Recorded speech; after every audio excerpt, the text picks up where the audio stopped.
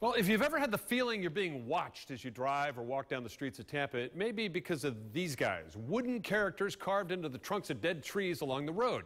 Well, today I tracked down the artist behind these frowning figures that seem to make most people smile. The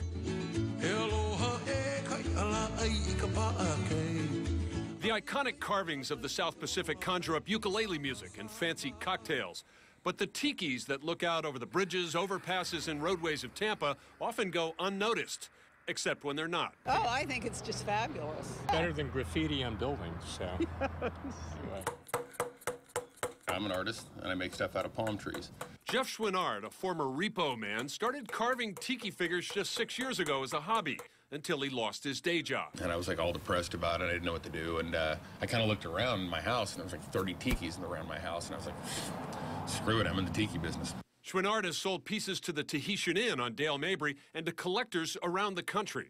This one's going to a customer of mine out in Salem, Oregon. But the dozen or so carvings in dead palm trees around Tampa are a gift, though the city of Tampa has mixed feelings about a guy with a chainsaw redecorating the right-of-way. Sometimes it's better to ask for forgiveness than permission.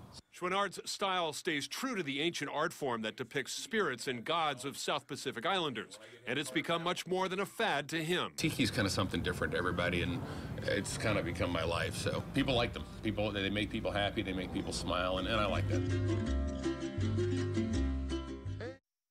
Well, the official word from the city of Tampa on Jeff Schwinnard is basically this. They'd prefer he get permits for this work, but as long as he's carving only dead trees, the city told me today they have little interest in pursuing any action against him. Now, if you'd like to find out where some of these locations are where you can see Jeff's work, go to my Facebook page, Brendan McLaughlin at ABC Action News, and like the page while you're there.